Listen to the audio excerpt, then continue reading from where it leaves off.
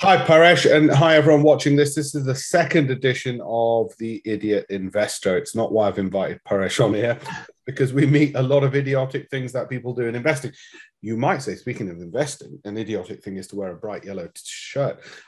This is one of the companies that I've helped set up in the UK. They're a NASA technology.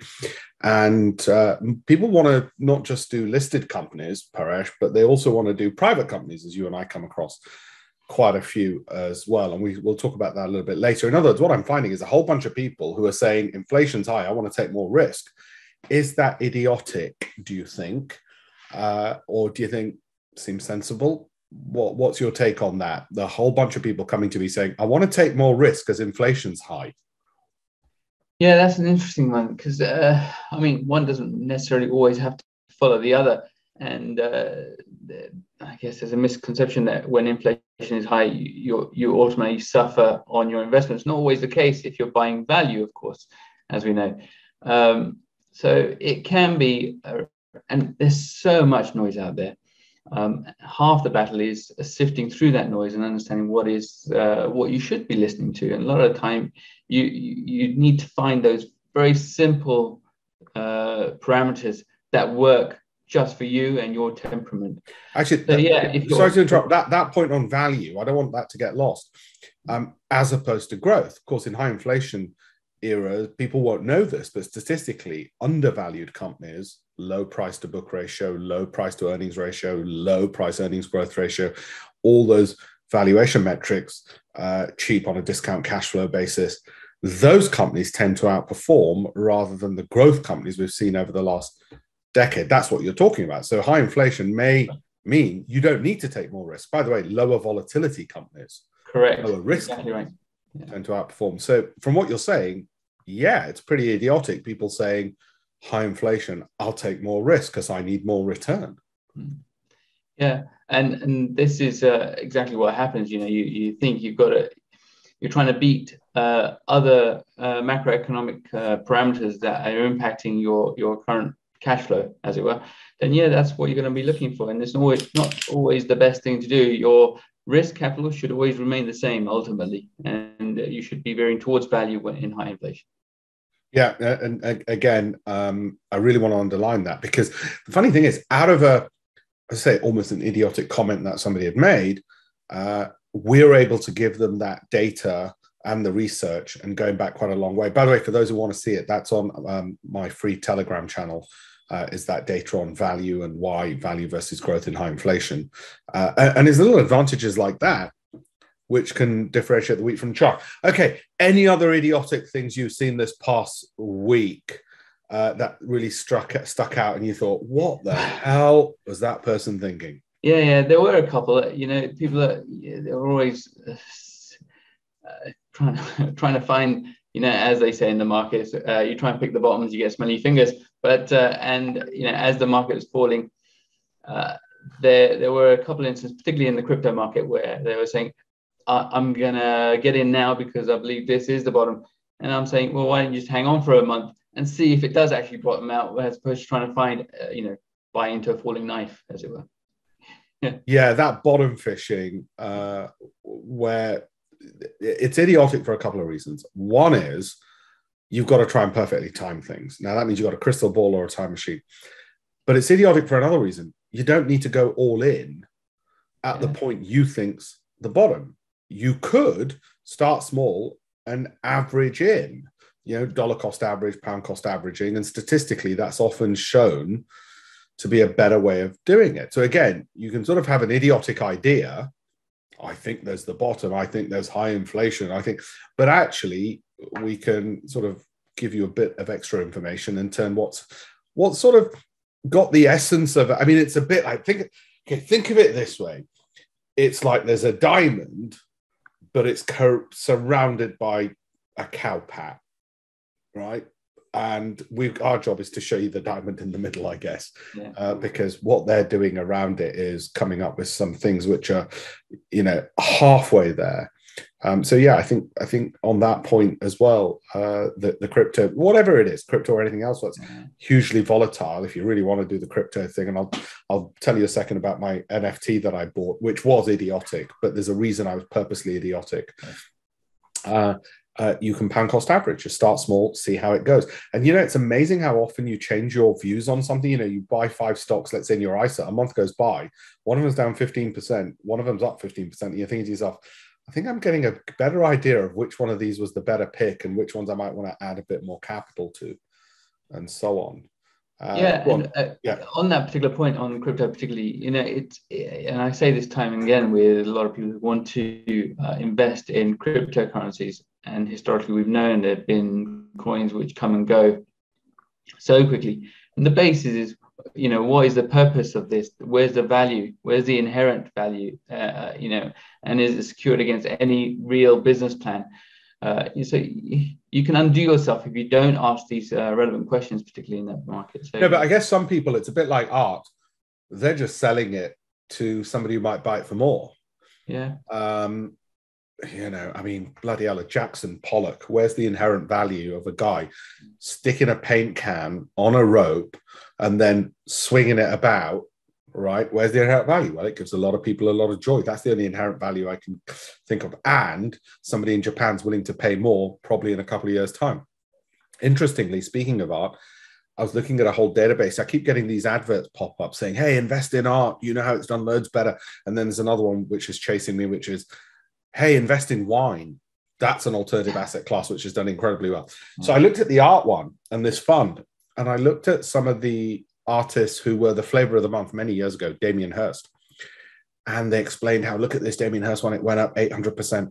And then I went down and looked at some of the other Damien Hirst ones, which were down 50%, 60%. And could I tell a difference between that set of dots that he did, multicolored dots, and he's done it, and another set of multicolored dots? And I couldn't. And the vast majority got it. Now, Damien Hirst back in the day was the thing, just like today's NFTs or cryptos.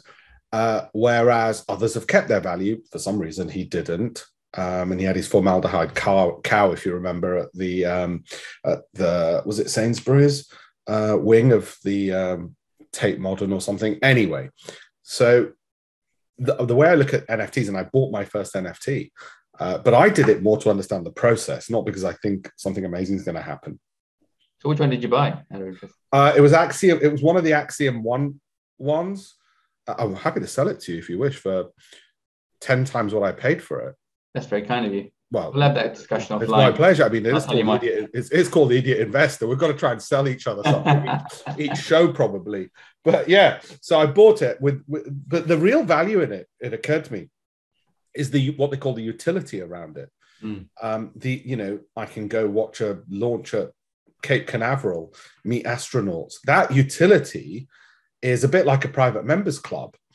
And I can see how we might create a private investors members club, let's say, the Alpesh and Patel NFT, where only people who have got that NFT can be part of it. And you could always sell your seat in the future, and we'll have a limited number of seats. I can see that being a use to it. So it's more a utility or private members club as opposed to a piece of art. So there are things that are like that. And yeah, it's clever and all the rest of it. But anyway, I bought the first one, and it was Axiom One, which are the people behind SpaceX and the rockets. So I thought, if you're going to go, I mean, might as well, literally, because all these kids on TikTok keep saying, to the moon. So I thought, well, which is literally going to the moon. So because they're building something out for a moon mission. Anything else idiotic that's happened this week? Well, let me ask you this. US interest rates have risen 0.5%. Biggest hike in 20 years. Yeah, and the UK raised rates today. Just a quarter basis point, which is driving everybody nuts. As in, too little, too much, shouldn't have done it. What's your take on it? A little too late. Yeah, possibly. Who knows? We've enjoyed low interest rates for such a long time. Maybe we became a bit complacent with it, or I remember back in the day in the 90s when it was 17%. Yeah. And I was buying I was getting mortgages for 14 to 17% back then. Yeah. So even now it still seems cheap. I guess it depends where you are in this curve. If you're a lot younger, it's going to impact you a bit more, possibly. But when you've come through it like we have, not saying you're old, Alpesh, but Mate, You've seen the grey? Yeah. There's only so much a die can do. And then it's like even the black of the die can't clear it out. I mean, I'm not looking at this interest rate stuff as, I mean, I did think for a minute the Fed yesterday was a potential game changer because the Dow rallied 900 points or something stupid. I thought, well, okay, is this going to turn things around? People say, right, we're going to avoid a recession because they've done this in a timely manner, not too high. It's Goldilocks all over again. But looking at the futures contracts as we're recording this, and it's the 5th of May, it doesn't look like it's a game changer. It looks like the market's going to continue going downwards. And that's what the momentum is. It's downward at the moment. Yeah, that's exactly what I thought as well when I was looking at it this morning. It's not so much too little, too late. The pandemic particularly has meant the governments themselves have had to borrow so much. It's going to take a little while to come out of this, this era of debt, and hiking interest is not always the best. You used to trade, was it Japanese bonds? Japanese government. Did you do interest rate products? I mean, I guess the bonds are interest rate products. Bonds are interest rate products, yeah. So they're all interest rate products pretty much on the floor. Yeah. The bund, the BTP, the bubble.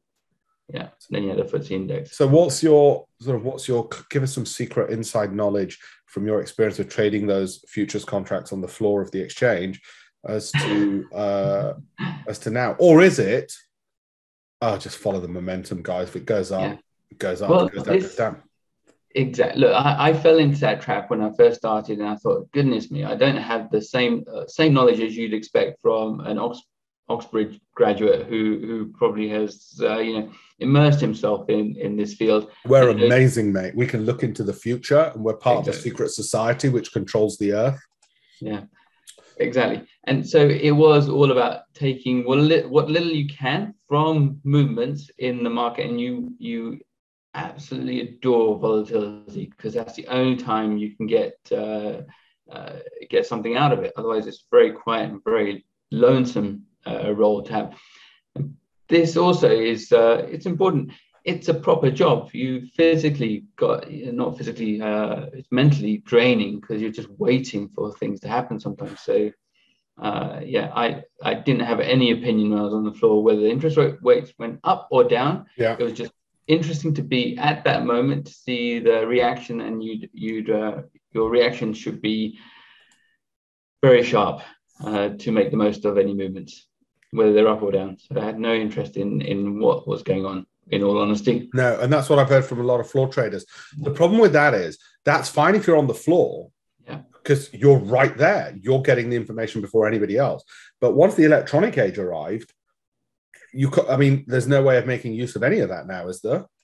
No, well, interestingly, that I was right on the cusp of that when the APT was called, the automated pit trading started, and I was one of the first traders. 1998, 99-ish, wasn't it? 97-ish. 97, that's right. Yeah. 96, 97, I was one of the first to actually imbibe that whole electronic trading on the floor. So it's on the floor, we had actually electronic terminals. And at the end of the day, you'd have a whole load of traders behind you shouting orders. So you'd end up being a broker as well as trading your own book, which is fun. But that was a turning point for a lot of people on the floor, where that's where you needed the real skill, because you couldn't ask your mate next to you, can you get me out of this contract? Because you knew they had a client who was ringing up who had X number to buy or sell. Yeah. So all of that gone. Leaning on someone, it became a lot harder for sure. Yeah, no, I know that. I mean, well, you and I know the number of floor traders who you bump into them years later at an investment bank, and they're the janitor or something. They're working behind reception, and you ask them what the heck, and they go, "Well, you know what? I left school at 16. The floor trading thing made me money, but so what? It's just another job.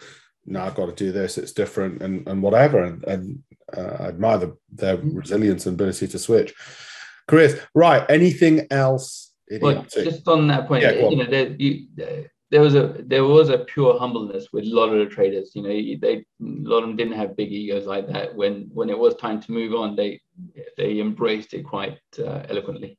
Yeah. No, I've noticed that about them, and I think it's something that I notice also about people who, if they've left school at 16 as opposed to gone to university, and I've got friends in both categories, ones who've gone to university and invested a lot in their careers and their lives, are more attached to what they've acquired that there's a fear of losing anything. Whereas those who never had the chance to acquire and had maybe a tougher upbringing, left school at 16, seem to be more adaptable, more resilient, and just more get on with it. They're also, a couple of my friends who are in that category are a lot more successful now as well. I think there's an element where that education almost holds you back. Yeah. And the danger is you don't see that actually you need not just have the education, but all the other life skills to succeed as well. And you're not entitled to, a cushy number, which is what some people thought. Oh, I've got a degree now. Where's my paycheck and my job for life? That's right. You need to be a full package, unfortunately. Yeah, exactly. And not least because everybody's got a bloody degree now. They're giving away like toffee. I mean, you've even got a degree. It's true. Yeah. What was it? Engineering, wasn't it, as well? It was actually called industrial studies, and it was engineering based up in Sheffield. Yeah. So when you came to Oxford, I was in Sheffield. Yeah, well, you're old, in other words, is what you're saying. But no, young. Shit. Are you younger than me? No, I'm 50, should I say 54 soon. You're hell of a lot older than me. Jeez, you're like almost 10 years older than me, maybe 20. Yeah. Wishful thinking. We better leave it there, because otherwise we're going to run out of we're going to say too many idiotic things. Next week, we'll hope to educate people with a sense of humor and through the idiocies of investors that are out there. And hopefully through that, people will learn something on what not to do as well. So I want to thank you again, Paresh. Any closing thoughts? No closing thoughts, but if a broker does give you a tip, then that's all well and good, but make sure he tells you when to get out of it. Yeah, I remember you messaged me this. You said, brokers are great at telling you when to get in. They're rubbish at telling you when to get out. I mean, I normally give people a rule, which is, look, 12 months, or if it falls 25% from the highest it's been since you bought it, another 25% stop trading stop loss. Within that, you might change your mind. You might say, no, I'm going to change my mind. No, this has happened. That's fine. But at least at the entry, you got some backstop default and not just, I'll just wait till 50 years are over.